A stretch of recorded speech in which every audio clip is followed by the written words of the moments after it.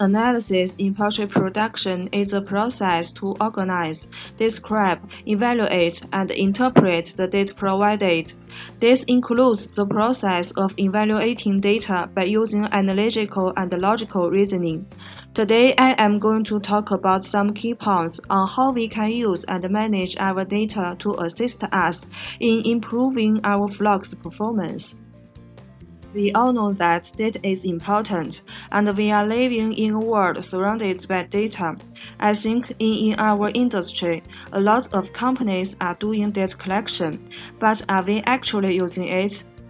In poultry production, good data allows us to track the growth and development, production performance, and health status of our flocks.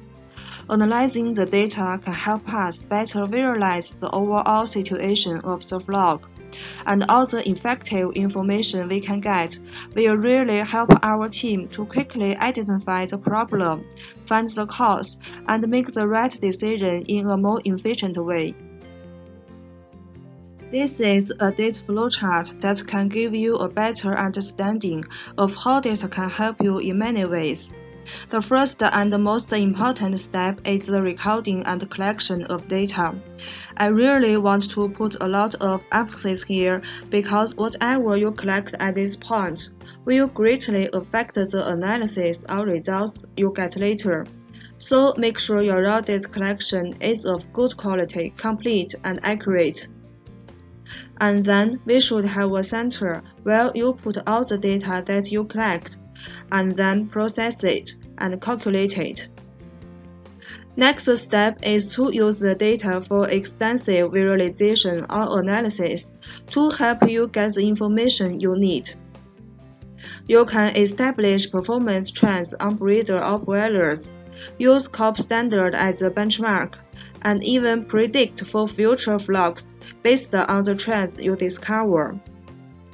After this, do a ranking and find out what is happening with good and bad flocks, and let the data tell you the difference behind those flocks, and ultimately make adjustments on your programs to improve your performance. Here is an example of data visualization for breeder.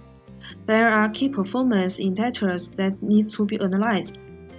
We can analyze feed, body weight, uniformity in rearing, mortality, total eggs, hatching eggs, hatchability, and chick sperm health in production. It is very important to develop trends on a year-to-year basis to be able to track performance.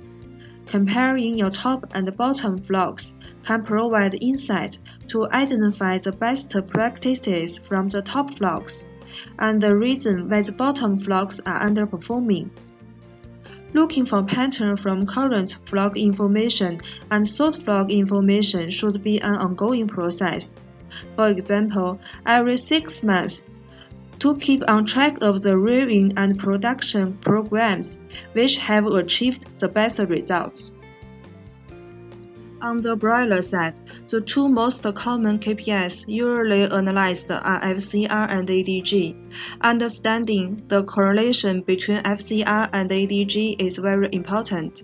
The FCR and ADG trends can be done on a monthly basis to understanding the progress of the broiler performance. We must invest the time in data, collecting, exploring, and finally using your data wisely to make it work for you.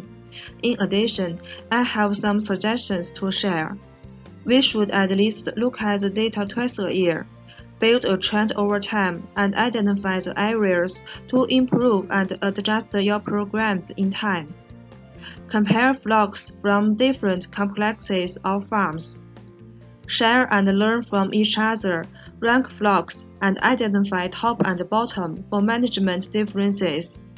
Remember what I said at the beginning, we must visualize the data to find trends, patterns, so that it shows its value.